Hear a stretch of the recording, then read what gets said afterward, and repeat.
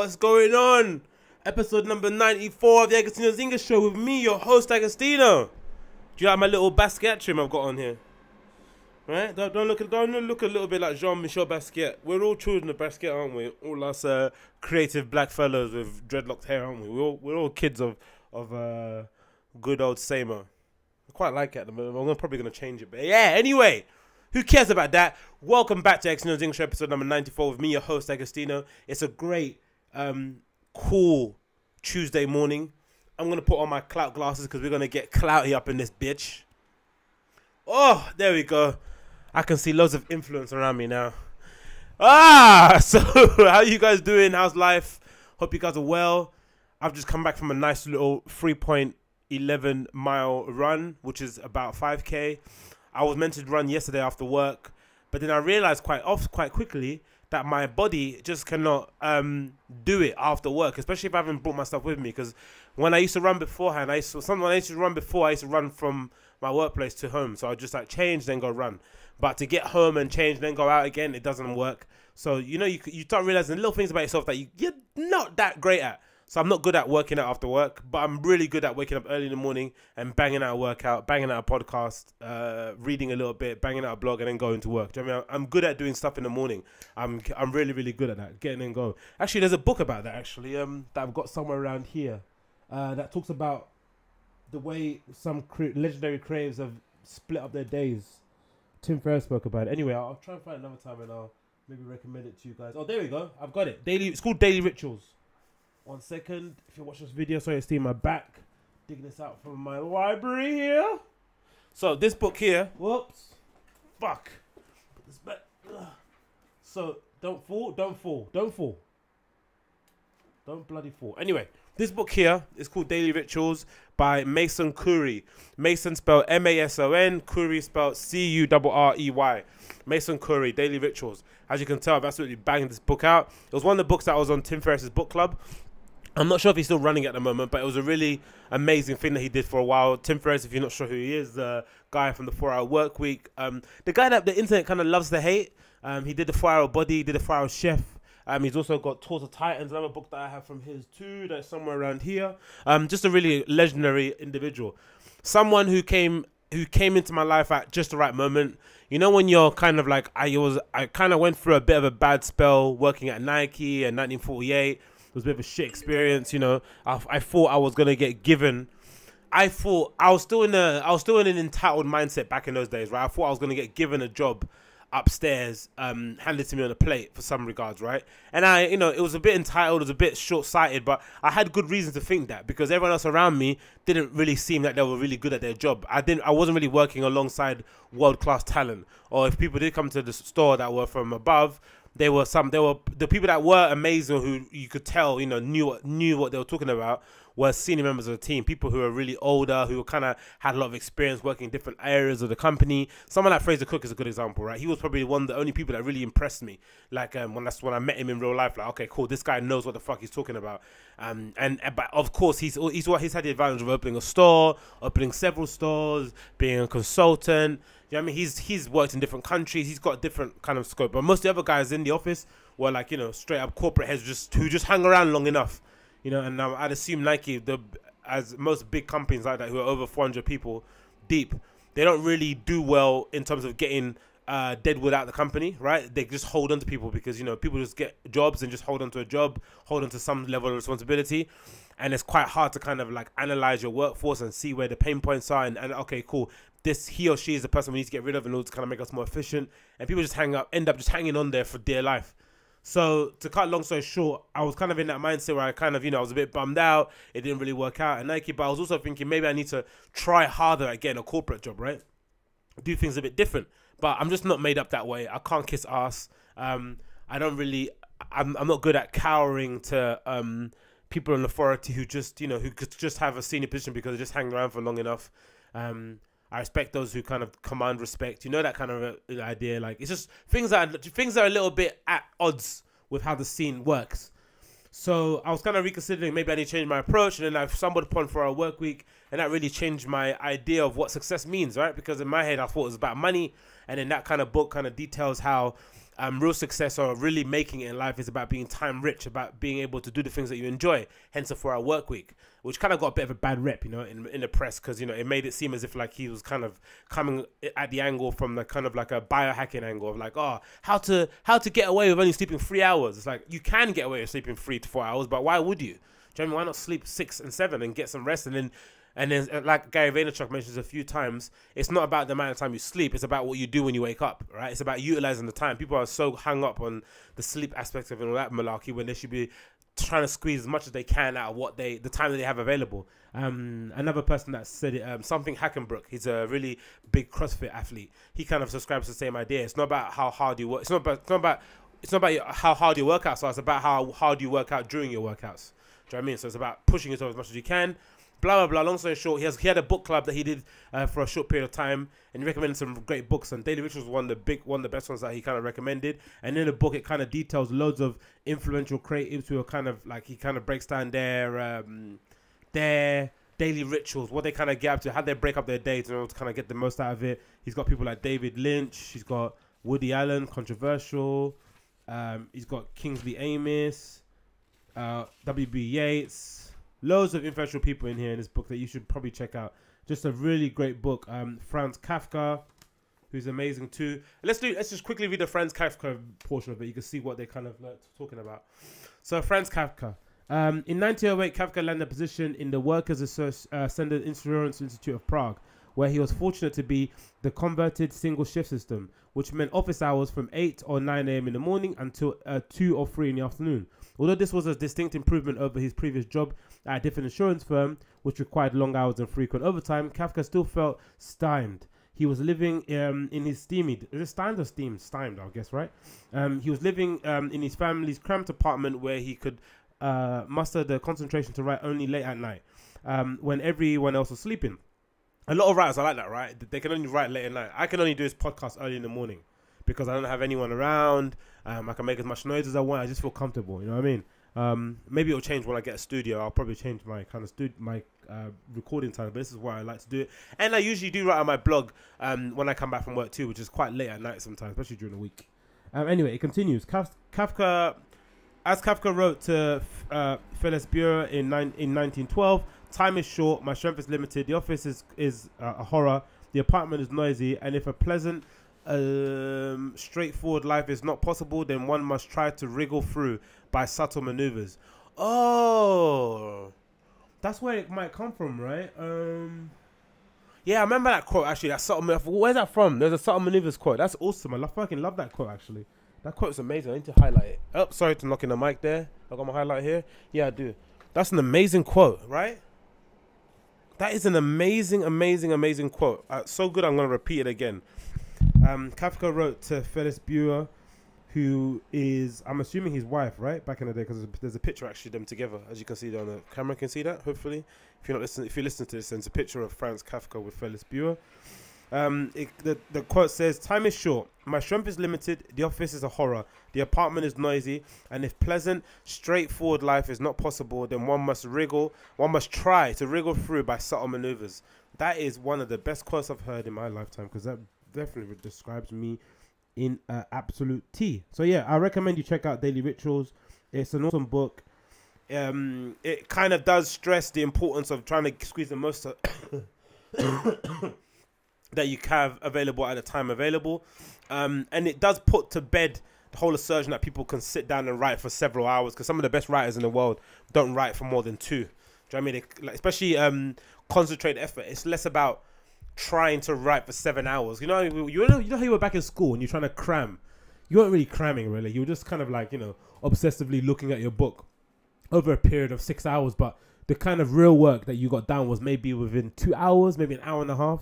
So this kind of advances that notion that instead of thinking that, Stephen King is sitting there writing for 8 hours a day, which he isn't, he's trying to basically break it down. It might be he's trying to write a paragraph every 15 minutes. It might be he's trying to write a page an hour. He's trying to sit down and write as much as he can for 2 hours. But it's a concentrated effort for that short period of time, and then you just stop. And you pick up again tomorrow. And then over time, that kind of... what's that word called? That consistency over time will sharpen and hone your skills, so that over time you'll be able to get a lot better at it, and it'll just come second nature.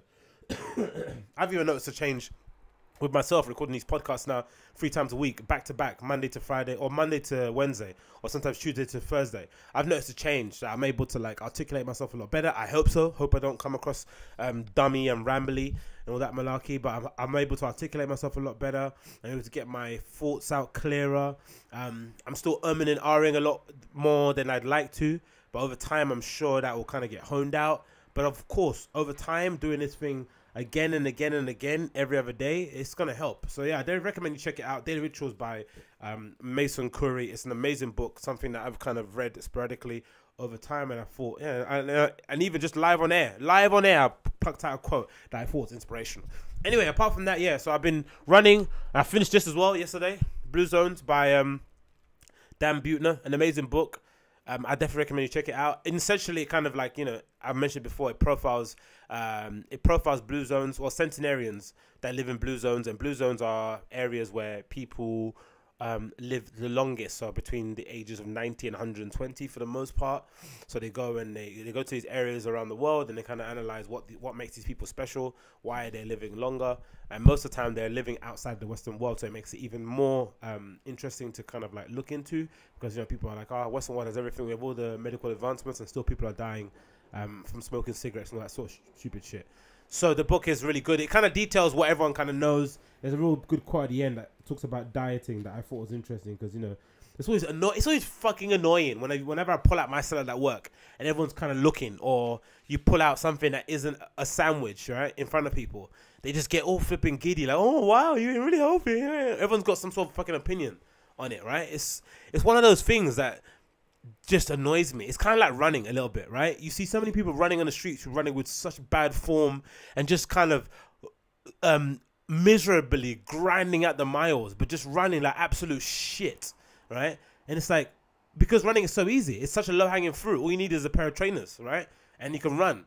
But it doesn't necessarily mean you can run well, but everyone just runs, right? It's like when you go to the gym, you see a guy doing dumbbells and he's fucking swinging his back and forward, like doing dumbbell curls. Like, it's like, what the fuck are you doing, man?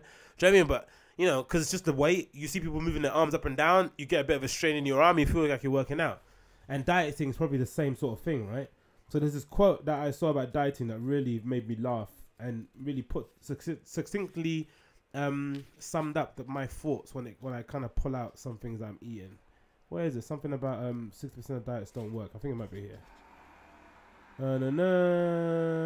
Yeah. The quote says here, this is from The Blue Zones by Dan Buettner. The quote reads as following: none of the centurions we met were ever on a diet. And none of them were Jesus Christ, what can't I read aloud? None of the centenarians we met were ever on a diet, and none of them were ever obese. No diet yet studied works for most people, says University of Minnesota Dr. Bob Jeffree. You can get a diet to work for about 6 months, and then about 90% of dieters run out of gas.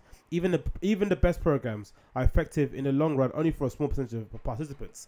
That's a bit like duh, right? But it needs to be stressed, right? Most diets won't work for most people. But most people, what they do, especially after watching videos, because I've been obsessed. This has been what I've been doing over the weekend, right? It's really mean. It's really bad. I know people get pissed off about it, but I fucking love watching fat cringe videos. So you normally, if you don't know what fat cringe videos are, I'll give you a bit of an insight. A fat cringe video is usually a clip taken from My 600 Pound Life or a show around that kind of gauge, or usually an interview with some sort of body positive lady or some sort of thing like that, right? And usually what it is like these big heavy girls trying to rationalize why being big and heavy is okay and why it should be socially acceptable. And it's annoying, right? It's annoying because what it basically says is kind of like it's essentially like the whole pronouns thing, right?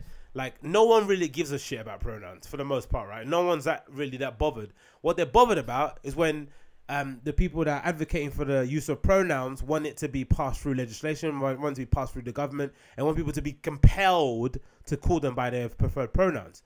But really what people want is just like common sense stuff, right? So if I'm talking to you face to face and I happen to call you he or she, but you don't want to be known by another pronoun, and you let me know, then it's up to you to correct me in that instance where I'm there with you face to face, right? in a kind of one-to-one exchange. The same way some Sams don't like to be called Samuels, or some Samuels like to be called Sam. Don't like to be called Sam, like that kind of thing, right? But you wouldn't go around like trying to get a law passed, like saying my name is Samuel, not Sam, kind of thing. It's just a bit annoying, right?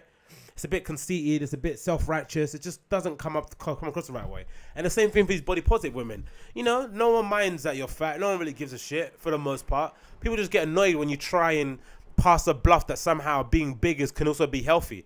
Like, you know, there might be a small proportion of women out there, or people in general, who can be 400 pounds plus and have no health issues, right? It can exist. I'm not naive to it. It's like the people who smoke cigarettes, right? We all know someone who smokes cigarettes we know a friend who has a parent who smokes cigarettes for fucking most of their adult life, and they have absolutely no, you know, noticeable health problems that we can tell from the naked eye. Of course, there might be something going on the inside, but for the most part, they seem fairly okay.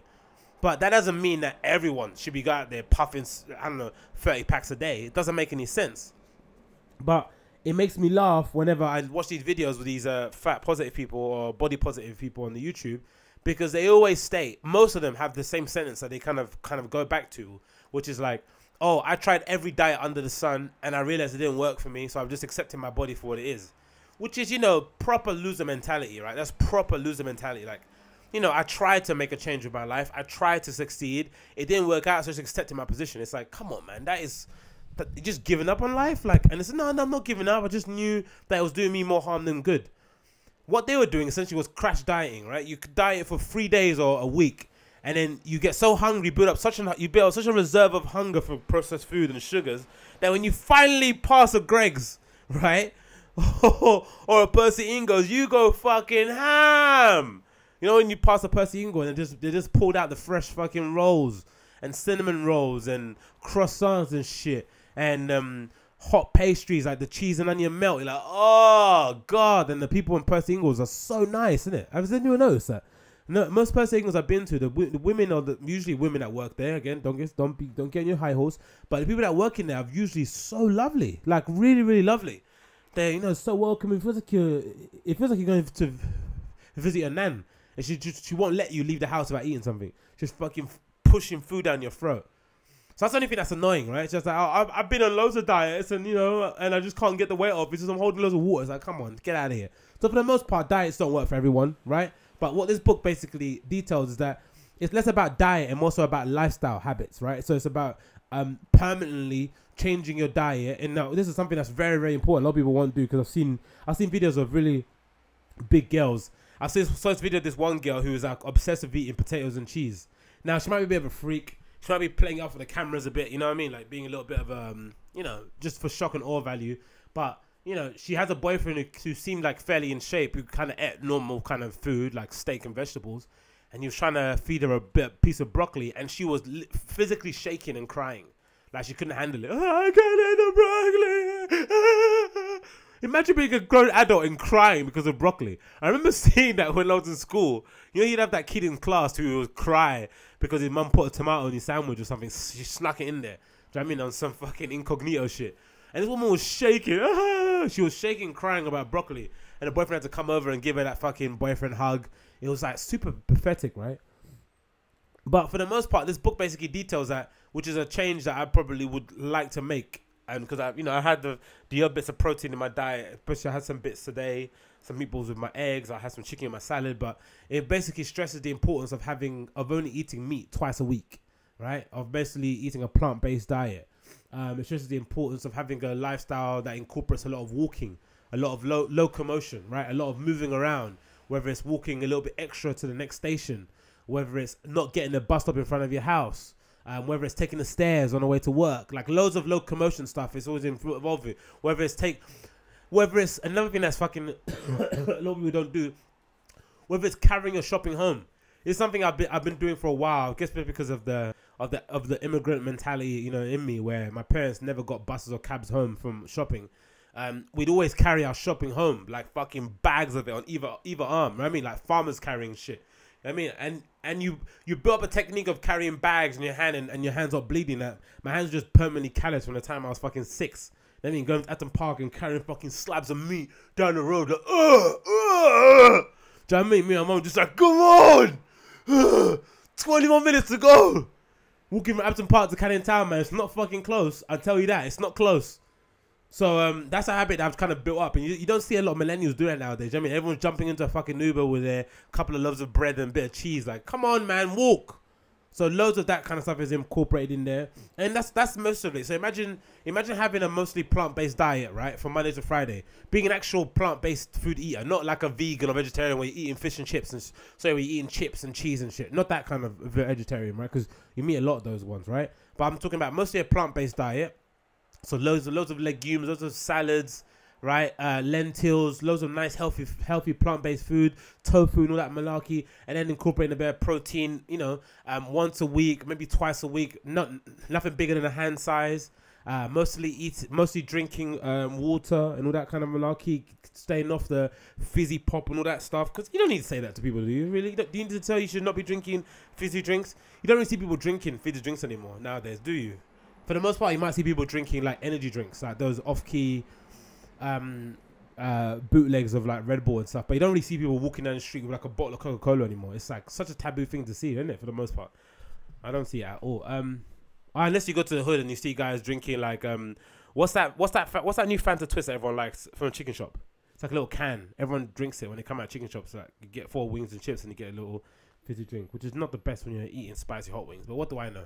Anyway, this book basically details it. Mostly plant-based food for the week, mostly moving around, low commotion, walking the extra mile to a station, mostly also keeping a close group of friends that you can kind of, you know, that keep you alive and keep you on your toes. That whole idea about having 2 people on your level, two people below your level, 2 people above, you know, so you can kind of have the spectrum and you can kind of see where you are. That competition in life is necessary. Don't believe what people say. There is a competition in life. When you get out in the real world, there is a competition, even for fucking sales assistant jobs. You have to compete with somebody out there. Do you know what I mean? Everything has a competition. So that's a very good book that I've read and I finished, and I'm happy with it. And now I'm moving on to the next one on the list, which I'm not sure which one it is, but it's one of these books here. I'm going to figure out later. Anyway, enough about me rambling on. Let's get on with some topics.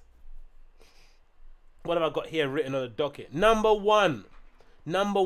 Shane Dawson. Jesus Christ. Shane Dawson and Jeffree Star documentary on YouTube. Probably one of the best things I've watched on YouTube since forever. And when I mean best things, I mean like original content someone on YouTube has created. Like, you know, YouTube bloggers usually do the same old tired bullshit that I probably do too, which you can check out on my channel because I've got loads of vlogs on there. Bing! But yeah, Shane Dawson is probably one of the longest running YouTube personalities on YouTube, probably. Like he's a super OG. He's had his ups and downs on the platforms, but now he's kind of progressed into this new phase of his career where he's kind of acting as a bit of a mentor to some of the young people coming up, like someone like Tana Montague, who kind of had a bit of a meltdown with the whole TanaCon stuff. It seems like he's being a bit of an assistant to people like Charles Jeffrey, who's another kind of like Jeffree Star, comes from the kind of school of Jeffree Star, where he's kind of been involved in loads of controversy in the kind of makeup industry world. Why I know this, don't ask. But he's also been pushing. He's like also been kind of coming in this avenue where he's making these feature length documentaries that are usually cut up into different parts with key personalities within the kind of YouTube hemisphere. And this is probably one of the best documentaries because Jeffree Star is someone that really divides opinion. Jeffree Star is someone who's I've been familiar with since old school MySpace days. He was kind of one of the big breakout stars from MySpace. I remember when Jeffree Star kind of got signed to Convict Music and all that kind of malarkey. That was during the whole Warped Tour era. You know, like EDM was kind of, oh, not EDM, most of electro music was kind of big during that time. You know, Busy P, and all those kind of guys like Cassius. Like, it was a really big era, and you know, Jeffree Star kind of popped up from that era as a kind of like a really weirdo alternative version of Lady Gaga, right? A kind of really aggressive version of Lady Gaga, probably like a Mickey Blanco before Mickey Blanco, right? That kind of era, but it was kind of probably ahead of his time, and it didn't really work out. And I hadn't really dug in deep as to why it didn't work out, because, you know, fast forward a few years later, Jeffree Star's now this like multi-million-dollar selling makeup artist, right?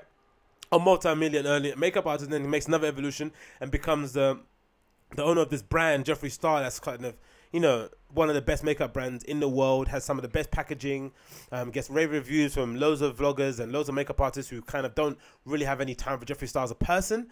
And it kind of really goes up and booms, and then he kind of hits a bit of controversy again when loads of footage from his old days kind of surfaces, where he's kind of using loads of racial slurs. You know, when people were digging up loads of old tweets, they found loads of old videos of Jeffree Star really kind of going at people and saying some really obscene stuff, and that's when Kim Kardashian jumped out the window for Jeffree Star and kind of got, you know, pelted as well. So I had a really interesting time. But Shane Dawson has made a really good documentary that answers all those questions and more that I really think you guys should check out. I'm going to kind of get up a clip about it on YouTube. Hopefully you guys can see. But I highly recommend you check it out. For those of you who are not familiar with Shane Dawson or Jeffree Star, I will give you a fair warning if you're not comfortable watching this kind of thing. It is incredibly gay, right? It's probably one of the most gayest things that you can watch, but I fucking love all things concerning gay culture. You know, RuPaul's Drag Race and all that malarkey. Queer Eye, like on Netflix. Is it Queer Eye or Queer Folk? Is it Queer? I'm pretty sure it's Queer Eye, isn't it? It's got a new season. They've actually got a new season, isn't it? They've been given a new season. Is it Queer Eye or Queer Folk? What's it called? Queer Eye. Yes, Queer Eye on Netflix. Recommend you check that out too. It's an amazing makeover show with, is it 5 gay guys who kind of go into people's lives and give it a complete makeover. And yeah, it's an amazing show to watch. But I recommend you check out this Shane Dawson clip. I'm gonna get a little clip up on YouTube so you guys can see what I'm talking about. But it's really fucking good, man. Probably one of the best things I've watched this year. I guarantee you, it's probably one of the best things I've watched this year. Let me get up a random thing. I'll get up something like this. So you guys can see it. Hopefully you guys can see this.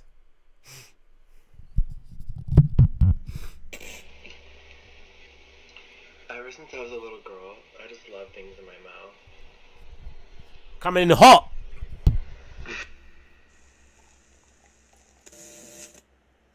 Alright. Where is she? Are you nude? She's, scaring the dogs. Hello, Diamond. Darkness, whatever your name is. Darkness. I'm sorry. Didn't know you'd be able to see through that.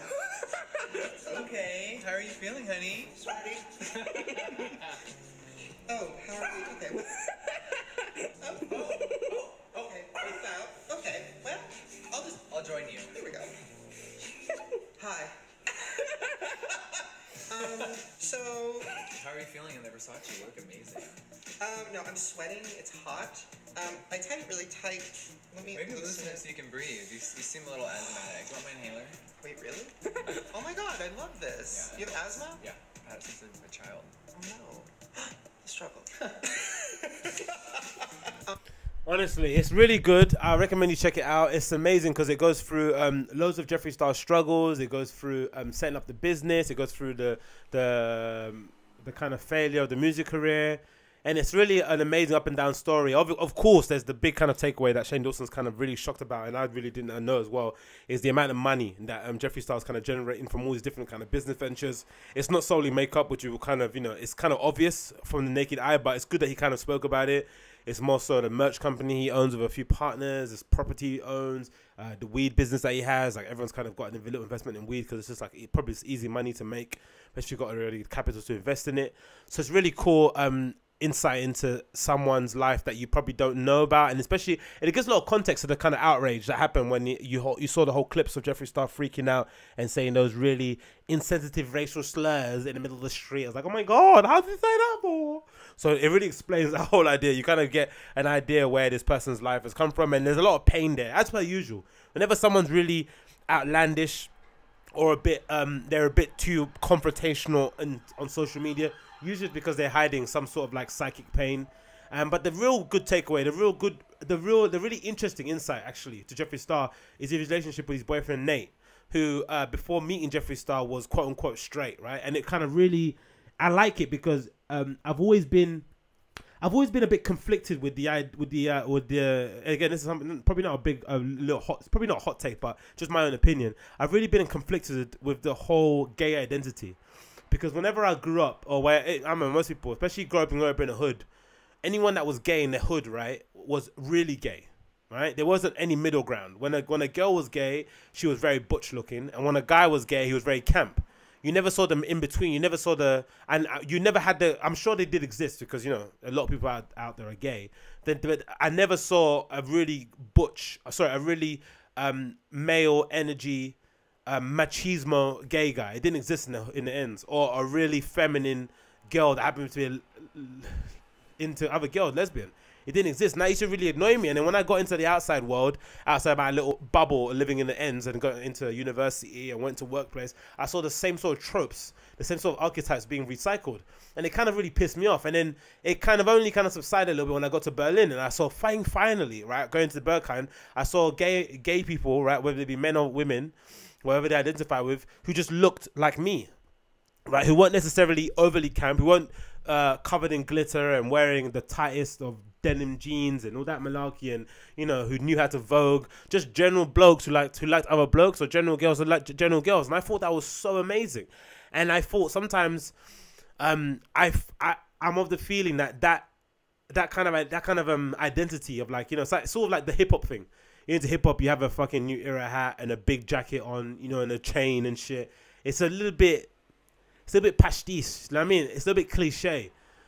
So I was happy to see their relationship because it's very unconventional in the quote-unquote terms, right? Because Jeffree Star, by his own definition, is a bit gender ambiguous, right? He doesn't mind if you call him a he or she.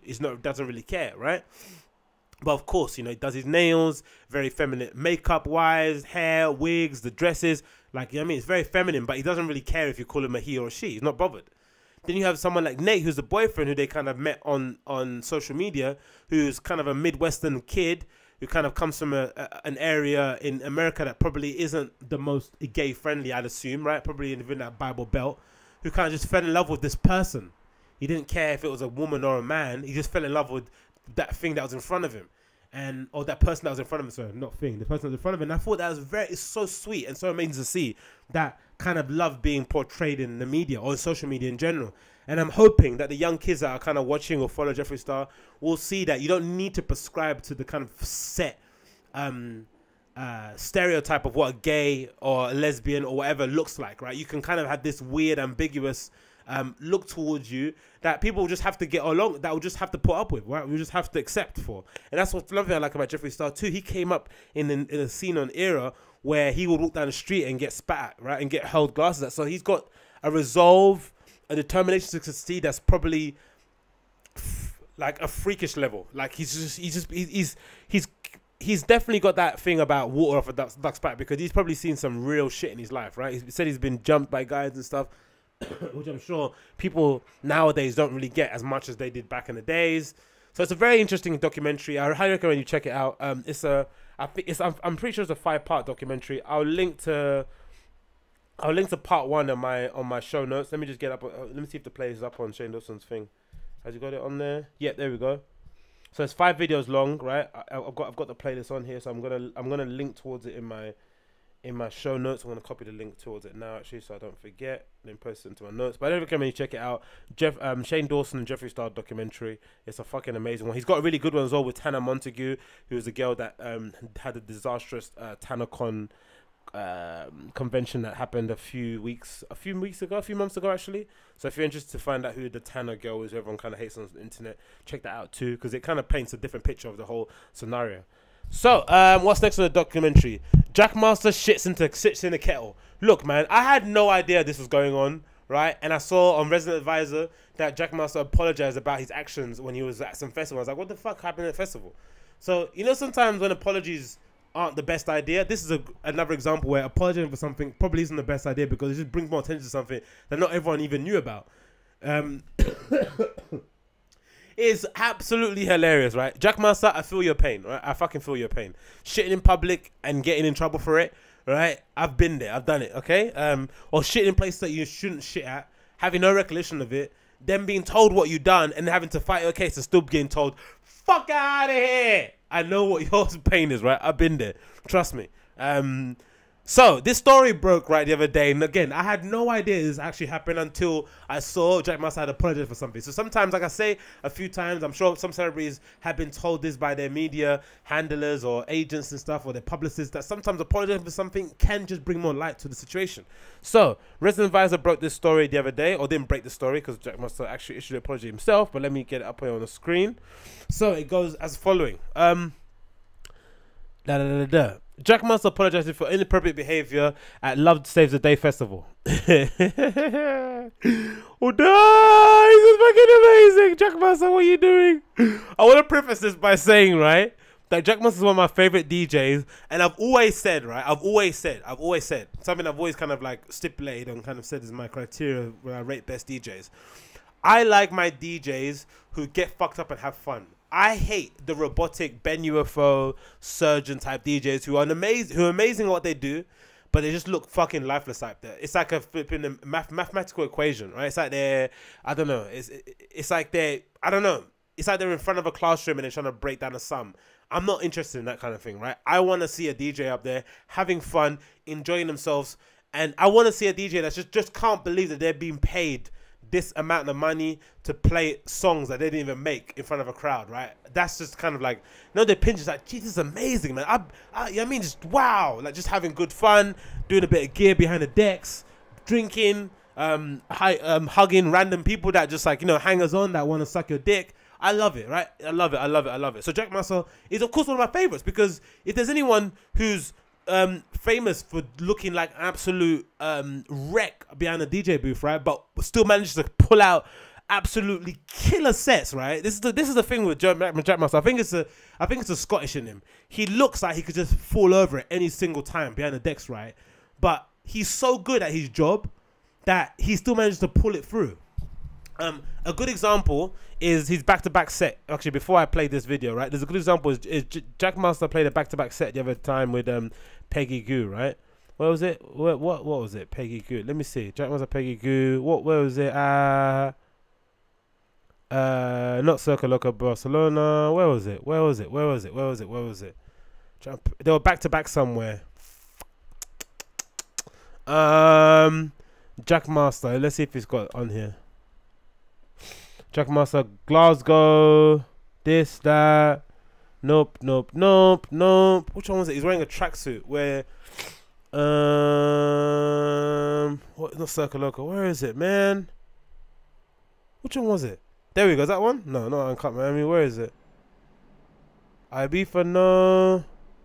Ah, where is it? What's that festival in the UK? UK festival. Where was it? It was a UK festival. He was at somewhere, right? He was playing a set with Peggy Goo. Let me see if I can get up. Hold on. Because this is really important to see, right? Because the video of him playing back to back, and he's absolutely well weathered, right? And he still managed to pull out the bag. So let me see if I can get up here. Is it Park Life? Maybe it's Park Life. Is it Park Life? Might be Park Life. Let me see if I can find it on here. Jackmaster, is it Park Life? Maybe it's Park Life. No, it's not Park Life. Oh, fucking hell, man. What is it? I know, what podcast ever, I'm searching for a video of Jackmaster playing and looking really fucked up, and I can't seem to find it because I'm an idiot. It was that festival that Virgil played at recently too, where he kind of walked out in front of the stage on that runway and was... where is it? Anyway, the story goes as follows, right? Because this is gonna be dumb hard to find the actual thing. But Jackmaster is I'm a fan of him because, you know, he looks like he has fun behind the decks, you know? And when I mean fun, I mean fun, right? So he's a good guy. I love Jackmaster, good egg, right? But, you know, he likes to get on it. I don't think that's any secret to anyone that kind of watches anything that he does, right? Live DJ sets. So this article came out. And it says the following, right? So I'm sure you guys can see this now on the screen. Jackmaster has apologized for his behavior at this year's Love Saves the Day festival. The Scottish DJ took to Facebook to post an apology for what he called inappropriate behavior, including acting offensively to staff at the event and damaging equipment. He said he takes full responsibility for the situation and has been making changes to his lifestyle to prevent it. The quote says the following, right? And I did. This is the thing, man. You know, you say, man, you have no idea about what's going on, and someone apologizes, just brings it to light. It's like, no, Jackmaster. So it's the following, right? Jackmaster says this on Facebook, right? I'm a firm believer in equality and treating people with respect. As such, I want to deeply, unequivocally, and publicly apologize for my actions and behavior at Love Saves the Day Festival this year. I behaved inappropriately and offensively to staff at the event and damaged equipment whilst heavily intoxicated. Although I don't recognize a person recounted to me, I take full responsibility for my actions and the effects of those involved. I'm sorry. Come on, load. As much as this was out of character, right? Substances are an individual's choice, not an excuse. I have already made changes to my lifestyle and I will continue to do this ongoing. It's like a thinly veiled, you can read between lines what that means. Over the last few weeks, I have done everything in my ability to confront and address the repercussions of my actions head on and apologize for personally to those that are affected. This post will serve to remind me that my behavior was unacceptable and it is a bid to address issues in the wider events and music industries. I appreciate the professionalism of Love Saves the Day for taking a strong stance for their staff whilst maintaining openness throughout. And then I was thinking about it. I just didn't understand what was going on. What do you mean? What's happening? What's the whole deal, right? And it only took me to read the fucking comments, right? A couple comments deep. And supposedly, Jackmaster shit inside a fucking kettle. And there's an image of him doing it as well, right? So I had fucking no idea that this happened. Absolutely no idea. Absolutely no idea, right? Supposedly there's meant to be footage or something. There's a picture of it, of him doing it. Where is it? There's a picture of him doing it, right? I'm not sure if it's actually him or if that's just a Photoshop, but there's a picture of him doing it, which I can't. Where was it? Was it on the Resident Advisor page? But anyway, I saw a picture of him doing it, right? There's a picture of him doing it from the CCTV camera that he actually shits inside of a kettle. Now, I can't lie, man, Jackmaster. I can't laugh too much because I've fucking been there, right? I've done public shits and you've kind of got in big fucking trouble from me. You don't remember him in the morning. Shit so big that they know it can only be you, right? You know that kind of shit that you make that everyone knows it has to be this guy. No, who else is it gonna be? Who else shits that big and that long? Oh my fucking god, Jackmaster! It's just a fucking legend. Because I remember hearing stories of like other DJs, like who's a famous one? I think it was Lee Foss, who I think is kind of gone a bit sober now and is gone a bit straight laced. Remember during the whole like that era when all the Jamie Jones was that kind of crew was kind of popping up into the zeitgeist, that Lee Foss was like an absolute caner. And I think he used to get booked from loads of like gigs. I think it might have been an Irish gig or somewhere in that kind of area where he kind of got so fucked up on Ket that he couldn't do the set. He was kind of like sleeping behind the decks. So people, the event organizers had to play for him instead. He just had to stand behind the deck so people could see Lee Foss behind the turntables. And I think he got penalized from DJ fees for it. He kind of got put on the plane and got sent back to LA. But you hear quite a lot of stories of it. There's obviously the infamous video of... do you remember the infamous video of Seth Truckler? Like absolutely off his head at that festival wearing a sailor's hat and a small panties. Where's that one of him? See if I can find it. There are legendary events like that, right? Where people are just so fucked up. This is the one, right? Do you remember this Truckler video?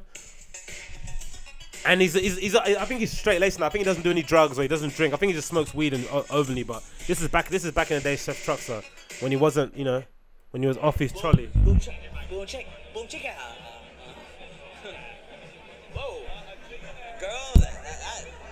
girls, ugly girls in Miami.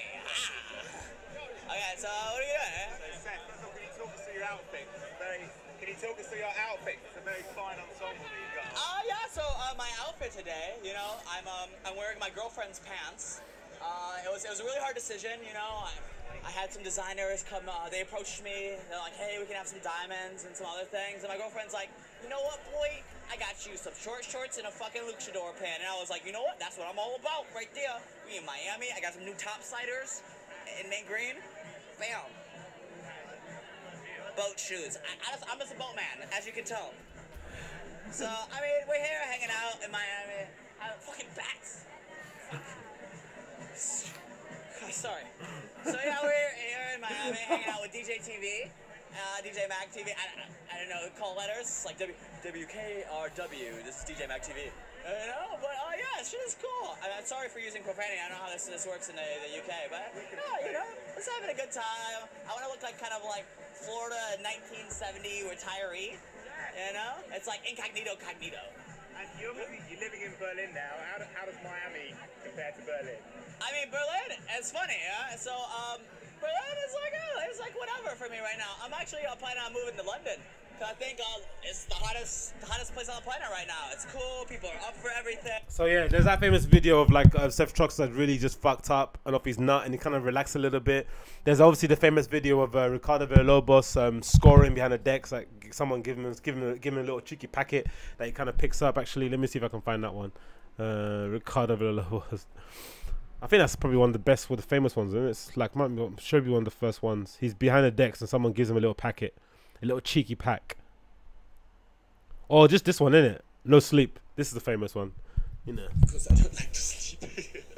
Sometimes it's also horrible. Sometimes it's always about like your biggest fears. You're like always fearing, yeah, like, which is especially coming out in dreams. So I prefer not to dream. You're like the whole, like if you're dreaming, you're having a strong dream. This is having a really strong influence on the whole day.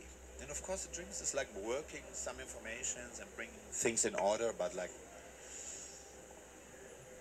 I prefer not to. Exactly, it's not what you want to have or what you, it's more or less to be confronted with the things you're always afraid of. Some people are afraid of not being loved, some others are afraid of not being powerful enough, some others are afraid of being alone, or some others are afraid to lose. I prefer not to sleep. No, but like, I don't like so much sleeping. Yeah, you probably don't like sleeping, mate. That aggressive flipping nose wipe. Absolute legends. But, you know, that lifestyle, man, being a DJ, right? Because I'll defend Jackmaster. I can't defend myself, you know, because I'm just a regular old guy with a 9 to 5, you know. You might shit in public sometimes and get in trouble for it. But, right? Being a DJ, right, touring the world, doing as many dates as Jackmaster's doing, right, and I'm actually gonna get it up here because I want to defend Jackmaster because I fucking love the guy, right? So if you go back on Reddit Advisor here and we click on Jackmaster's name, it should link to obviously his RA page. So Jackmaster, being a touring DJ like Jackmaster, right? It's a summer, right? So his schedule's fucking off the chain. He's touring all over the world. It's really difficult because I'm hearing a lot of DJs now, especially I listen to this Giles Peterson podcast series called, I think, The Psychology of DJing or something like that, right? And he interviews Seth Troxler, Black Madonna, Cassie, I think Black Coffee or somebody else, a few other people, right? Check it out.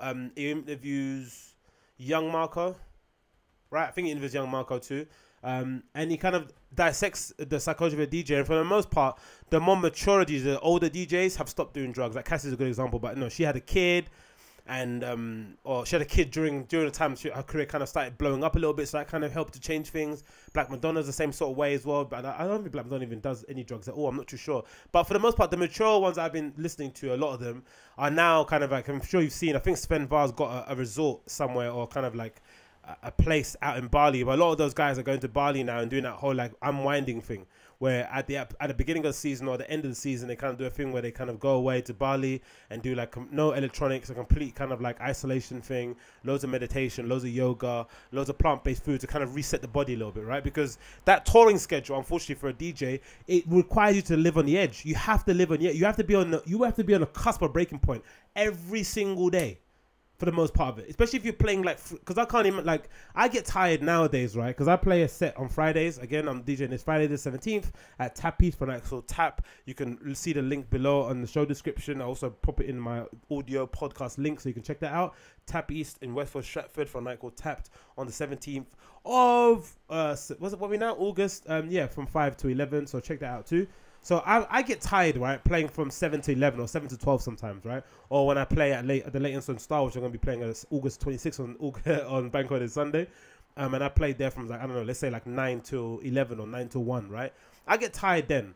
Imagine if you're like a professional DJ or like a touring DJ and you play somewhere for 4 hours, then you have a 2-hour break and play somewhere else again for another 4 hours, and another 2 hour set to end it at the end of the night. Like that kind of schedule, I'm not sure if you've ever DJed before, the mental exhaustion, having to stand up the whole time, moving around in clubs, which is not the easiest place to move around, even if you're going behind the backstage doors and stuff, whatever. It's incredibly tiring. Really, really is tiring. So I don't think there's any way that you could do it, especially in the beginning, right? Without abusing some sort of substances, without going through the whole class A drug kind of journey, right? And then maybe towards the end of it, especially even with alcohol, maybe towards the end of it, you will reach a point where you start to become cognitive of how you get when you start to drink and how it affects your the ability to DJ, and you might start tampering it. Me being a good example, I used to get on it or drink whilst I was DJing, right? But now, since like probably the beginning of the year, since I've been been doing it more professionally, I've been doing it more often, every single month, and because I'm being counted, I'm relied on, and I've got this pressure, I've kind of got my inbuilt pressure to kind of make sure that I impress so people can call me back. I will maybe only have a drink 2 hours into my set, which is really rare for me. If you know how I am and how I go out and how I do things, how I go out there, you'll know that, you know, having a drink 2 hours into my set is very, like, out of character. Usually I'll have, like, loads of pre-drinks at home, especially if I'm going on a night out. That's kind of what I do. And back in the day, I used to just, like, copy that lifestyle and just integrate into my DJing. But then I realized that it would only fuck up my DJing and it would only make me more cognitive to the time, which is weird, right? You wouldn't think that, but I noticed whenever I got on it whilst I was DJing, I was more aware of what the time was. I knew how long things were taking. I was like dreading the next hour and a half, or I was like, oh my God, I don't have enough tunes. Oh my God, I think I'm going to fuck up. You know what I mean? Just like those little mental games you play with yourself. But when I'm not drinking, or when I'm just kind of really in the zone and I'm really kind of in pocket and I'm just kind of concentrating on what I'm doing, right?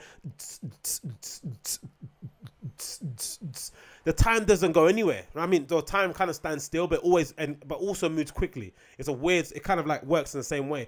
You know what it reminds of? It reminds of when I took acid when I went to Primavera this year, right? I remember lying down on my bed and I took acid, right, for the first time.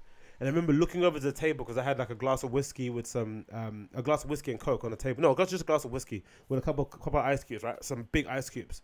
And what I remember seeing was the ice melting really quickly, but then the water rising up really fast. So the ice melting really slowly, but the water rising up really fast, like in unison. So it go.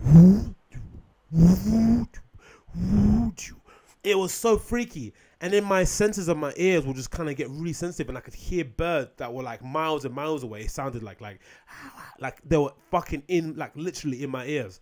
It was fucking so insane, so amazing, but it kind of freaked me out a little bit. And I wasn't the best acid participant because I was really resisting it. I was really like kind of holding on and not wanting to let go. Kind of when I took my first time when I took MDMA, I was like just holding on, like, no, must not swing my jaw. I mean, and you shouldn't do that. It's just like, you know, let it go.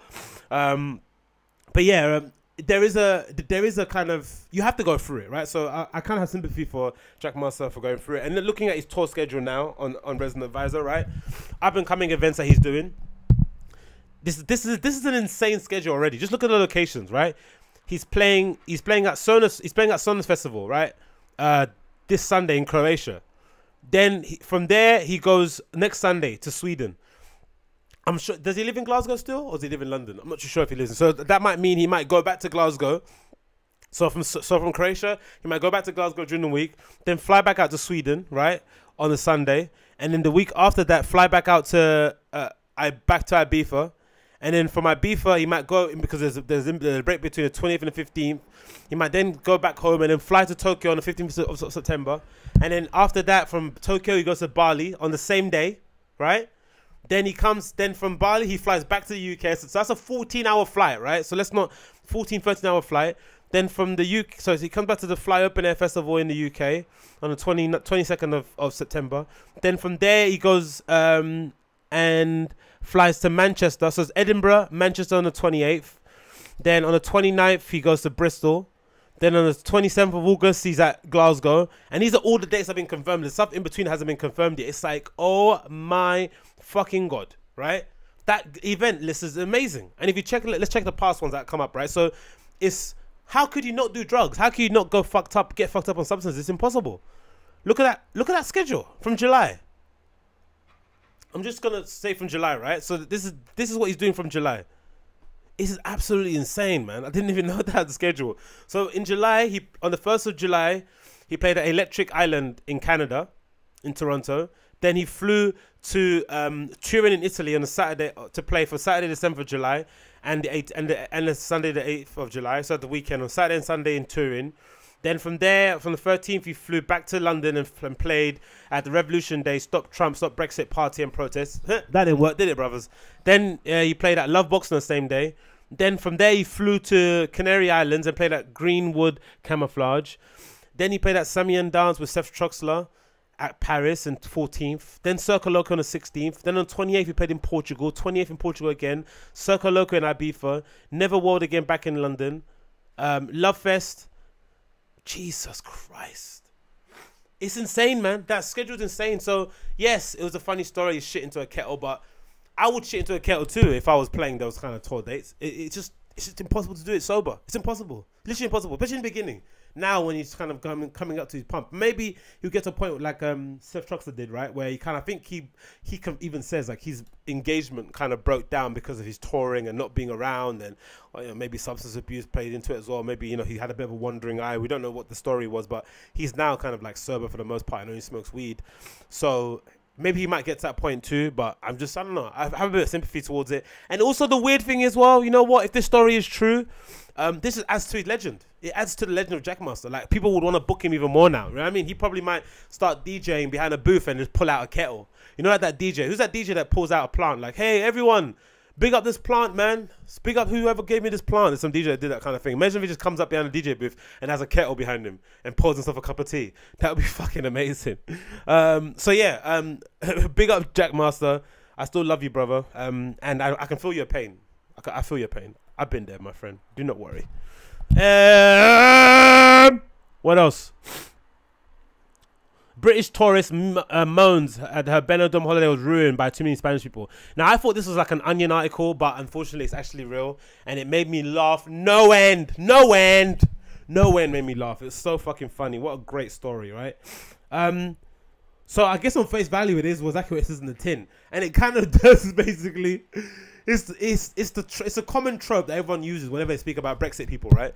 The people that voted against Brexit or voted in favour of Brexit are the same people who kind of enjoy their sunny holidays in Fuerteventura, Canary Islands, Benidorm, all those kind of places in Spain, right? They kind of enjoy this kind of this free, frictionless travel in between places in Spain and Portugal, and places in Italy and France and stuff, especially on the coast. And they build these little weird English enclaves. Because I remember seeing a lot of this when I used to watch Homes Abroad with my mum back in the day. If you remember that TV show, it's fucking one of the best shows ever, right? And the one that used to present it, she had the fattest ass, right? So she was really hot. But it was a really cool show because it was really interesting to see British people who'd go to an area somewhere in Europe and just build their own little British village. They wouldn't integrate at all. The only time you saw any sort of integration was when the wife, especially the wife, not usually the husband, when the wife was an artist or somebody that was very culturally aware, somebody that was, used to, I don't know, had like fucking African statues, like those wooden, those white people that have those African wooden statues in their house, they're obsessed with Kenya and that kind of stuff.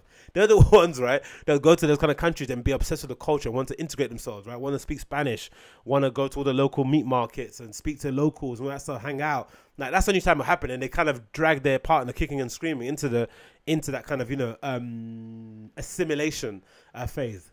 But if they were both, if both people were hardcore Brits or just like general average people, they'd what end up happening is that they'll go the Homes Abroad thing, they'd and ah over a house, the presenter will get annoyed because they're not picking the obvious choice. They'll pick the obvious choice in the end and end up paying 2 times the value for it. Then they'll visit them back again in 2 or 3 months and they'll be super like bummed that whole experience and they're not really integrated, they don't feel comfortable, they haven't really made any friends, but they haven't really made any effort. But then sometimes they'll make an effort, but they'll only have British friends and they'll build these little weird villages where they have fish and chip shops and like fry up shops and stuff where they serve baked beans and stuff. It's just like, it used to really freak me out. But it was a common trope. People used to always say, like a little dig people used to make at people are like, everyone that voted for Brexit is the same people that would go to these kind of places and complain that there were too many Spanish people. And this story is actually the actual thing. It's actually true. So the story in the Daily Mirror, which I'm taking it with a pinch of salt. If someone else says it's not true and I've been duped, it is, but it's just funny to read. The British tourist moans her Benidorm holiday was ruined by too many Spanish people. It reads as following: a British woman has claimed her holiday to Benidorm was ruined because her hotel had too many Spaniards in it. Frida Jackson 81 said that the Spanish people should go somewhere else for their holidays, and she cried at the end of her two week trip. What? Spanish people should go Spanish people who live in Spain should go somewhere else in Spain because you want to go to Benidorm. What? And also the bit about crying. Now, I know this might sound a bit callous, right? But I don't give a flying fuck if a girl cries. It doesn't change me. I feel nothing when a girl cries. I think my mum made me desensitized to crying. Because I think the first time you see your mum cry about something that you did, right? Because you annoyed her or you didn't clean up the dishes, or mums just overreact about the tiniest of things, right? They're never crying because you murdered somebody, right? It's always some sort of insequential stuff because you didn't want to go to the shops for them, whatever, right? I know you carried me in the stomach for 9 months and you gave birth to me or whatever, but I don't care. I don't owe you anything. But seeing your mum constantly cry over the most minute thing really desensitizes you to crying, right? Then when you get a girlfriend, right, and she cries over the tiniest of things or gets emotional, oh, I'm feeling really stressed out, oh, I'm really nervous, I'm shaking, all this sort of shit, you just don't care. You just think, okay, that's just the way girls express themselves. It's not an actual, because I think when you're younger or when you see it for the first time, you actually think they're sad, right? Because you associate crying with like real heartbreak, like real real distraught, right? Someone that's really sad, that's really broken up about something. But some people or some women in general cry as just a reflective emotion, right? It's like sort of like when you're really happy about it, when you're overly excited. Oh my god, oh my god, oh my god, I can't wait, I can't wait, I can't wait. Incredibles 2, I can't wait to watch it, right? And some people just like cry when they just I don't know, when they just feel uncomfortable. You start crying or start shaking, do that shaking thing. Oh my god, I'm shaking right now, okay, I can't handle it. It's like, what? Huh?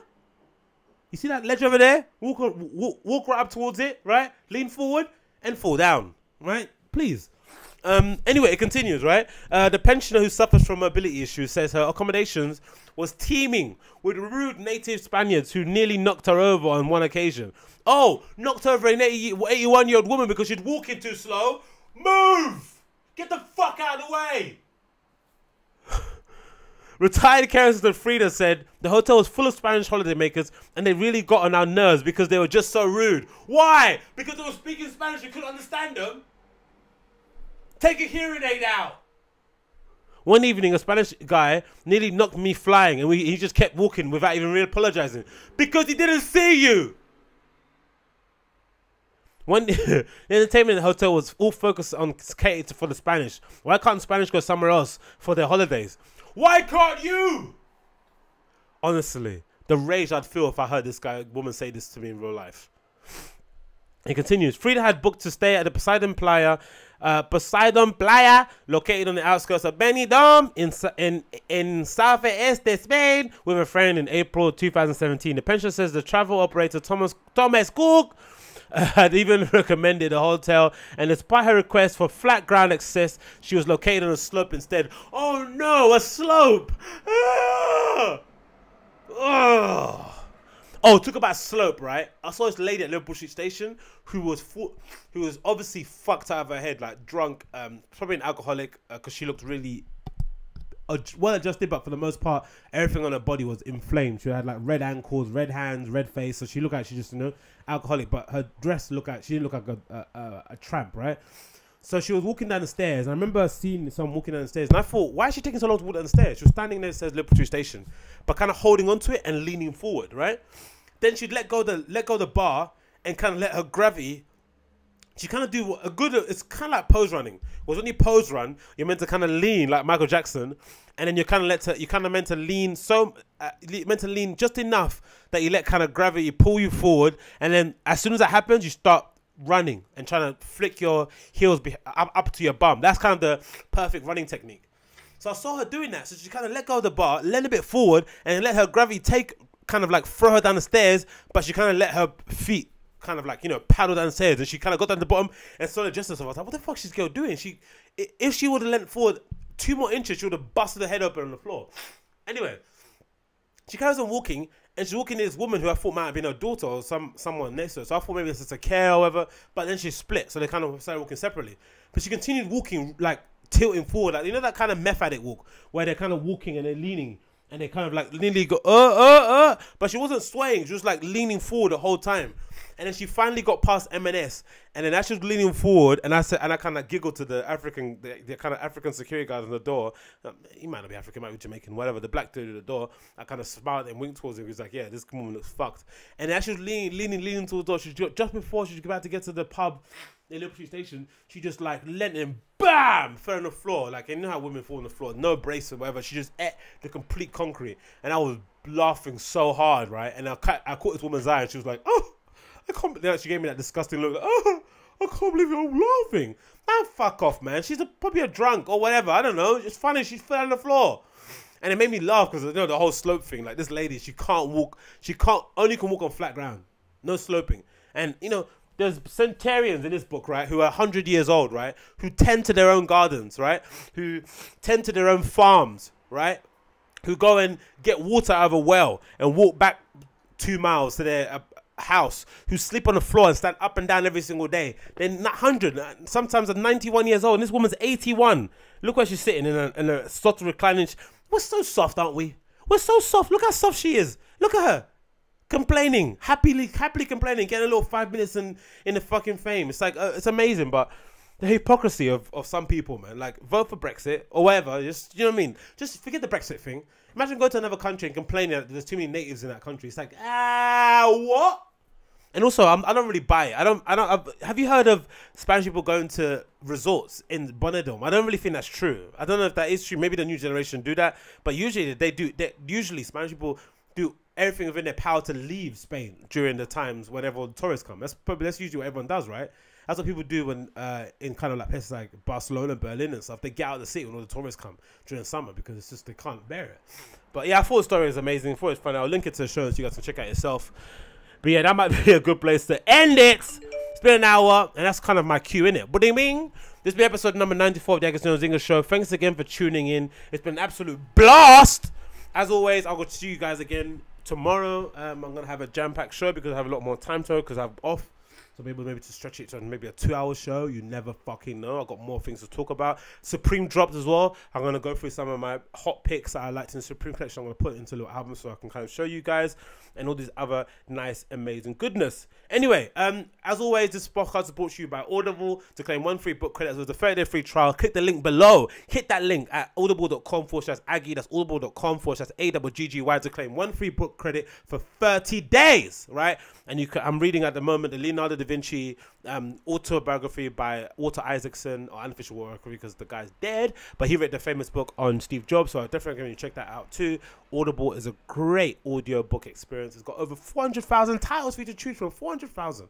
And as always, link to my Patreon below. If you like what I do and you want to buy me a beer for the weekend, please do. Happily to receive it. I'll be DJing this Friday at Tap East for a night called Tapped at Tap East in Westfield Stratford from 7 to 11, but the night starts at 5. So if you're in the area, come and check me out. All my links, all my social, all that stuff can be found in the link below. I'll see you guys again tomorrow, and you have a great afternoon. Peace!